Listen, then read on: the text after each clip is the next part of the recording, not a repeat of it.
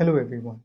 So in the previous video we discussed about the ionic bonding, and in today's video we will be concentrating on the covalent bonding. So if we look if you remember what we discussed in the previous video about the ionic substances, we know few of the common substances that we come across in our daily life is the common salt, that is NaCl, and certain mineral acids.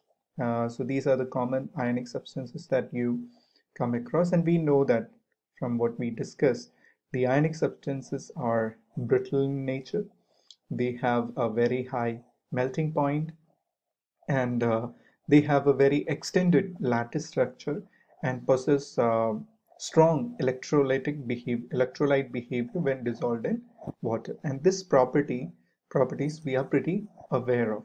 However, the common substances that we come across in our daily lives, like water, bags, plastics, sugar, rubber, they do not have these properties. They are pretty low. They pretty have low melting and boiling temperature, and exhibit varied state of matter. Like water can exhibit liquid state, gaseous state, vapor state, and solid state. Similarly, the other substances that we come across can show various state of matter at a very short temperature range. Okay, they do not have a very high melting point or a very high boiling point, nothing like that. And we do not find them to have any kind of lattice structure. And often some of the material are crystalline, but they do not have this lattice structure that you find in the ionic substances. And almost all of these materials do not possess non-electrolyte. They all possess a non-electrolyte behavior when dissolved in water. So that means when you dissolve this substance in water, what you see is that they do not dissociate into ions, as you see in the case of the ionic substances. So what is the nature of bonding in these substances? So that is what we are going to try to understand in this particular video. So Lewis was the first who gave idea about what is happening in the bonding in these kind of material, is that he suggested what you now know as the covalent compounds. So basically what he suggested was that in covalent compounds, the atoms are joining together to each other on the basis of sharing of electrons. Okay, and these are, when the sharing of electron happens, the sharing pair of electrons, they are responsible for what you now known as the covalent bonds, or they are also called as covalent linkages. Okay, so G.N. Lewis was the one who first suggested this criteria, that the atoms join together by sharing of electrons so that each of them attain a noble gas configuration, and the shared pair of electron give rise to what you called as the covalent bond or the covalent linkages. Okay, so he was the first who gave this particular concept. Now if we go further into the way he represented these covalent bonding, that was using a particular way of representation which was developed by himself. Here it was known as the Lewis structure, or it's sometimes also called as Lewis dot structure, because it represents symbols as well as dots in order to represent the covalent bonding. So here let's look at a very simple example. So this is hydrogen atom. Okay, so the Lewis symbol for hydrogen atom is nothing but your hydrogen plus the valence electron, that is 1 in the case of hydrogen.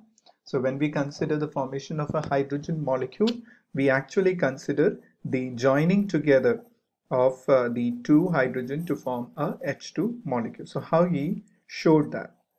So basically he showed that when these two atoms react, they kind of share these electrons with each other, so that this hydrogen, if we talk about the hydrogen on the left hand side, this is having how many electrons? 2 electrons now.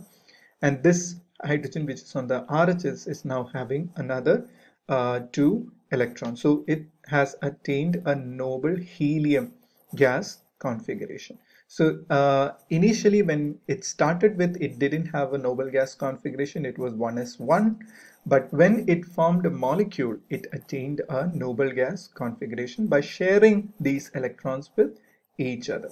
And this shared pair of electron that you see here is actually responsible for the covalent bond, or this linkage that is formed as a result of sharing of electron. These shared pair of electron is what you call it as a covalent bonding.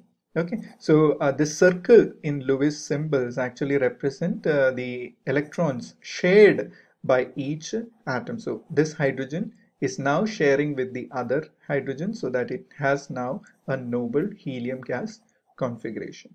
So this circle represents the sharing of electrons. Oftentimes you will see some of the textbooks give these circles, some of them doesn't give this structures. Now here another example of chlorine molecule. So this is a Lewis symbol for chlorine atom. So we know chlorine atom is surrounded by 7 electrons. Therefore we denote the Lewis symbol something like this. So you have to remember that when you write the Lewis symbol, you always pair up the electrons while writing on the 4 sides of the atom, and this is an odd electron which we do not have. If we had 8 electron, we could have paired it, but since the chlorine atom is having only 7 electron, it remains as an odd electron. Okay, so when these 2 chlorine atoms combine, they share with each other one electron, so that it has now a kind of noble gas configuration, right? So it has its complete octet. Okay, so each of the chlorine atom, by sharing 1 electron each, it has completed its octet. So this shared pair of electron is responsible for your covalent bond, or it's also called as covalent linkage. So this is one way of representing the Lewis structure. More conventional approach of writing the structure is that the shared pair of electron that you see here, which is actually responsible for the covalent bonding, we often represent them as a line. Okay, so you can represent them as a line. So you have now hydrogen attached with a line. This line shows a pair of electron, and indirectly it shows the covalent bond between the 2 hydrogen atoms. When it comes to chlorine, again, that shared pair of electron responsible for 1 covalent bond between the 2 chlorine atom is represented by a line, and the remaining non-bonding electrons are shown as dots around the respective atoms. This is a more conventional way of writing the Lewis structure. This also you can see in some of the textbooks being used, or in your NCERT textbooks you might have seen use of this symbol.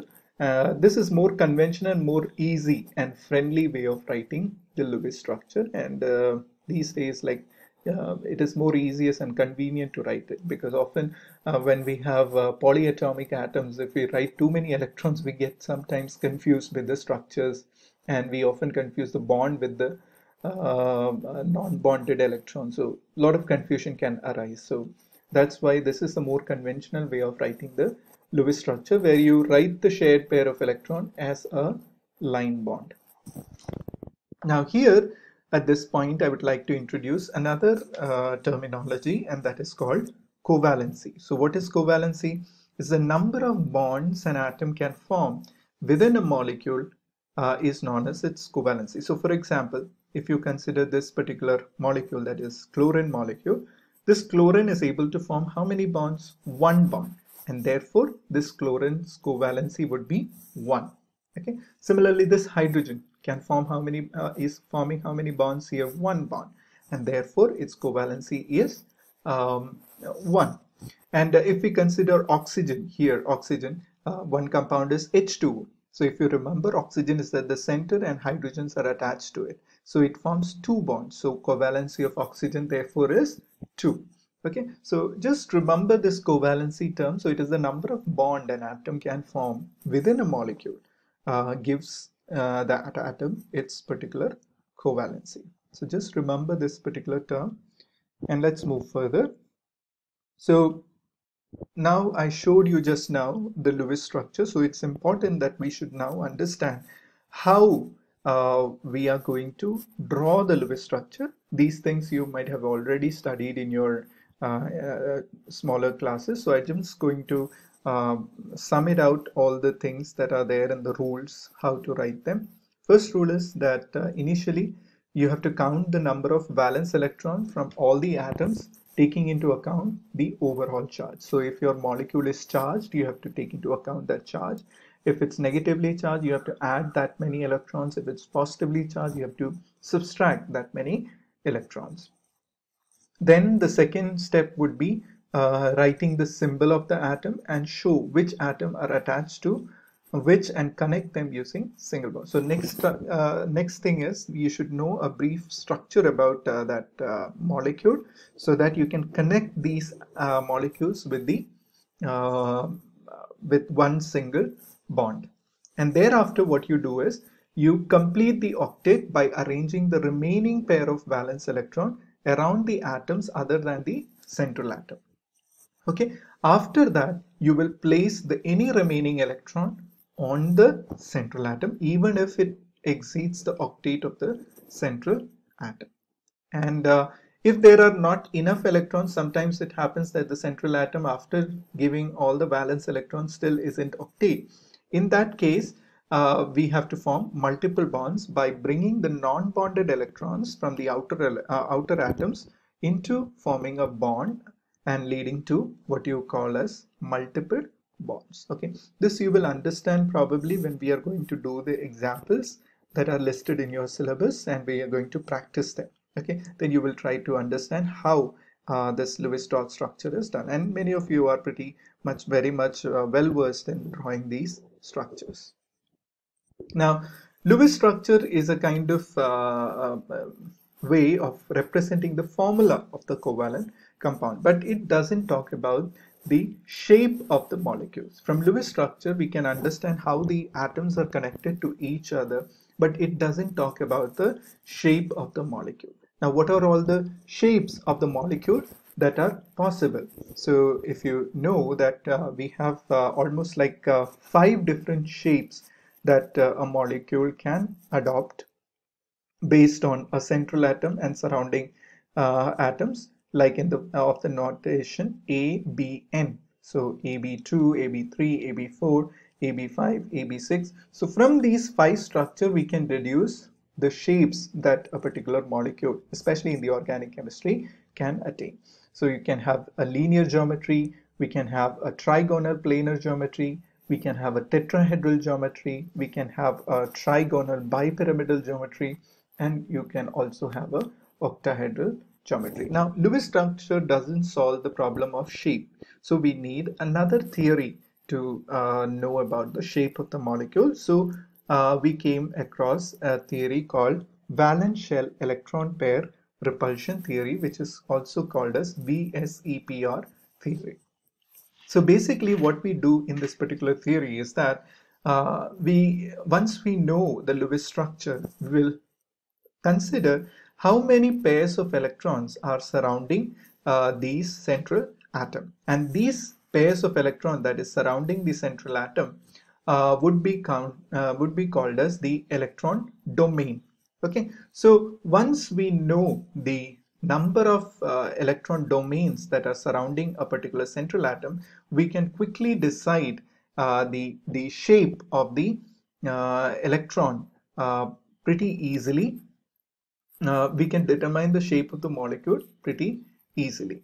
Okay, so this we are going to practice and see how that is done by taking up the examples. Okay, so for example, if we have 2 pairs of electrons surrounding the atom, we will have the shape as linear. 3, it would be called as trigonal planar. If we have 4, it would be called as tetrahedral. If we have 5, we will call it as trigonal planar. And if we have 6 pairs of electrons surrounding the central atom, we will call it as the octahedral shape. Okay, So we'll practice this particular writing of the Lewis structure, then we will understand it pretty well.